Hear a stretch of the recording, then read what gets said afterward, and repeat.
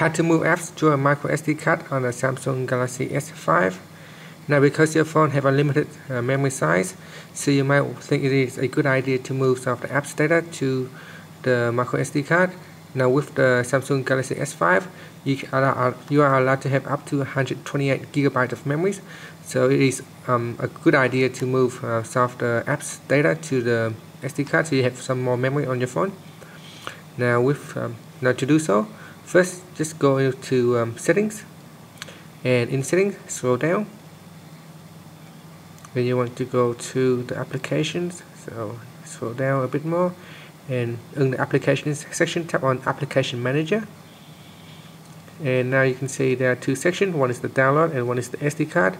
SD card are all the apps that is on the SD card at the moment. So you go back to download it and scroll down. So let's say you want to move some of the data from this particular analytics apps.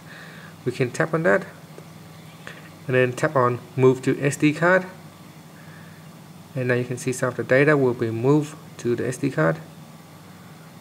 So at the moment, so you can see it moved 8.16 megabytes to the SD card. Now while the phone will move some of the data to micro SD card, some of the data will still need to be mined on the phone itself, and not all of the data will be migrated to the micro SD card. Now if you go back to this particular app here, Business Week Plus, and you can see that move to SD card is disabled.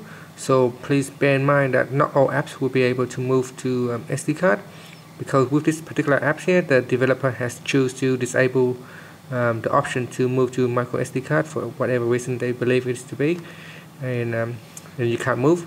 So just be aware that some application you will be able to move, and some of the application you will not be able to move to the SD card.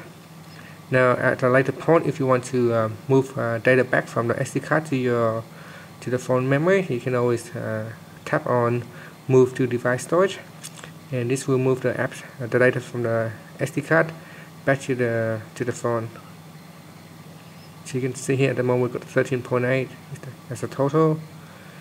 So it has moved it back, and the application is now 11.94 megabytes. So that's how you can move data from the phone to the SD card on the Samsung Galaxy S5. Thank you for watching this video.